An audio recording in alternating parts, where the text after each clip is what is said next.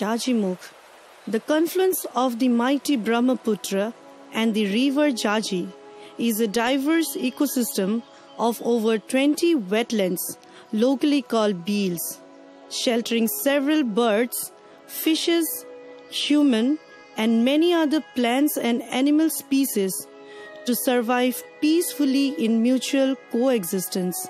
But the story of these socio-economically and ecologically crucial beels so far have neither been perfect nor favorable at all.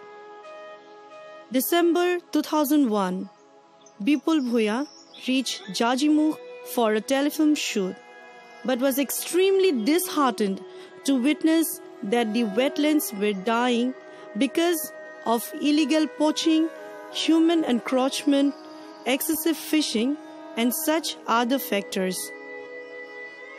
He started raising awareness on environmental concerns and motivating some local youths like Ananta Datta and few others. And in January 2002, KETEKEE, a non-government organization, was born to protect these wonderful wetlands of Jhanjimukh. Ananta, a rural dairy farmer, despite all odds, took the lead of conservation programs amidst a heavy economic crisis. Since then, KETEKEE have been fighting tirelessly to protect the biodiversity of the wetlands. Even with little knowledge of modern science, they have till now recorded over 180 species of various migratory and native birds, and with the help of Bombay Natural History Society, in the year 2010, KETEKEE succeeded in gaining the recognition of important bird area for the wetlands of Jhanjimukh.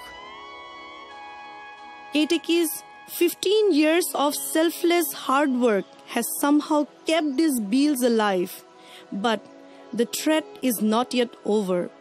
The beels are gradually drying and disappearing, mostly due to man-made causes.